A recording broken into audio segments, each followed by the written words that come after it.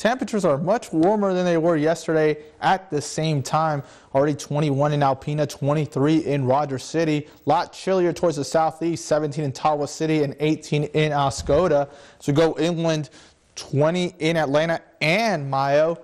And the changes in these temperatures today compared to what they yesterday is that southwesterly flow blowing between 10 to 15 miles per hour, strongest between Harrisville all the way down to Tawa City, but still very uniform when it comes to the direction and the wind speed. Looking at that future cast going into your Monday night, we'll be dealing with mostly quiet conditions, and even going into Tuesday as high pressure is in control. The weather really doesn't begin to change throughout the sunrise side until we get into your Wednesday, where we increase those snow chances, and that will linger going into your Thursday as a clipper pushes its way through the region. Accumulation should be pretty minor, nowhere as impressive as it was with the previous weekend storm. But looking at your day planner for your Tuesday, the excellent news is that temperatures are finally going to be back in those 30s. Sunset occurs at 4:55 p.m. and by tomorrow evening we'll still be on the warm side in those low to mid 20s. Going into the next 7 days, temperatures are even going to flirt close to the 40-degree mark